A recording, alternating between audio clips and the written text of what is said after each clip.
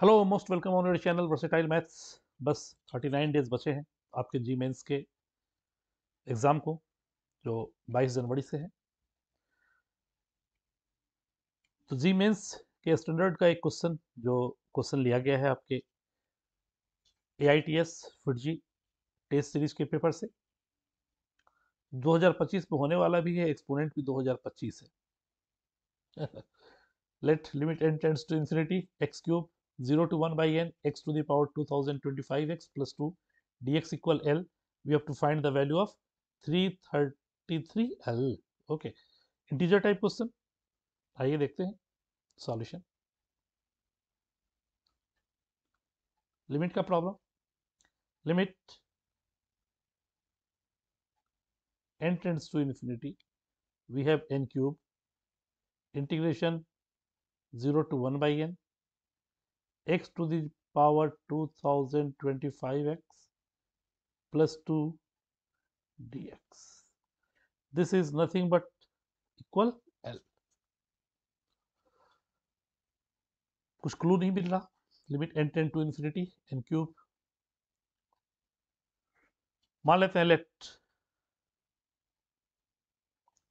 n equal 1 upon h.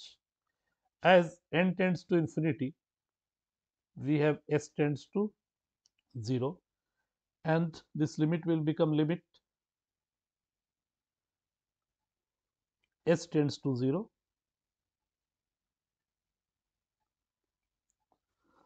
and this becomes 0 to 1 by n become h,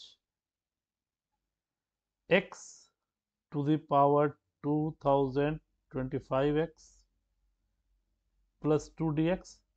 variable हमारा h है और n की जगह 1 by h cube that is upon h cube.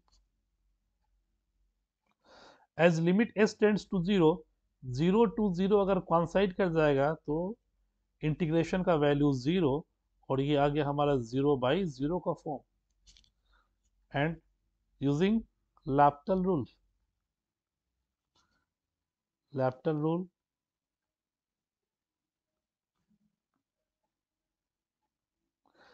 Differentiate तब तक करेंगे जब तक 0 by 0 का फॉर्म खत्म ना हो जाए।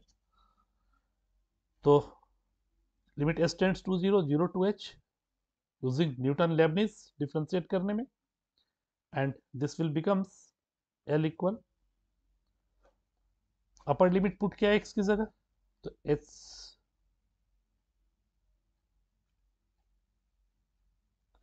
लिमिट नहीं हटा सकते क्योंकि नीचे 3h स्क्वायर अभी भी रहेगा। तो limit s tends to 0, s to the power 2225h plus 2 and derivative of h will be 1। 0 minus 0 के लिए तो 0 ही हो जाएगा। h क्यूब का derivative 3h square and the value of L becomes 1 by 3 limit s tends to 0, s to the power 225h plus 2 को h square upon h square. 0 by 0 का form बच्चों खत्म हो गया और आ गया 1 by 3 limit s tends to 0, s to the power 2025h।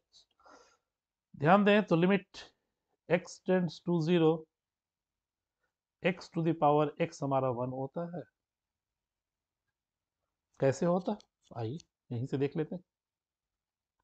This will become x to the power x 1 कैसे हुआ, तो लिमिट s टेंड्स टू 0। अब इस लिमिट को हमें निकालना है तो वेरिएबल का power variable, this can be written as e to the power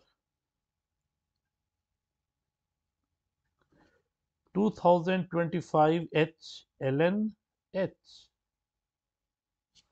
यानी हमें इसे सॉल्व करना है। तो आइए थोड़ा रफ में काम करते हैं।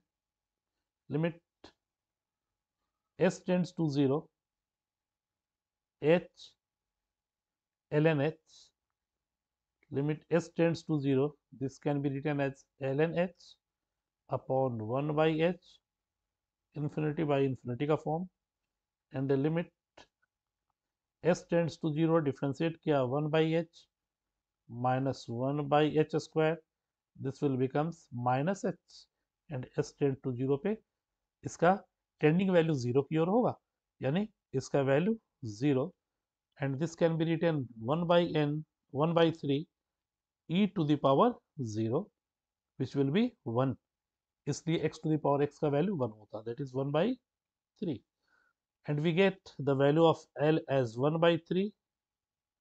Therefore we have to find 333L, which is 111. 111 is the right answer of the given question. Value of this is 111 is the right answer, and hope you will understood it well. Best of luck for your upcoming examination. Keep watching and learning, and for such type of channel, please subscribe and like the channel.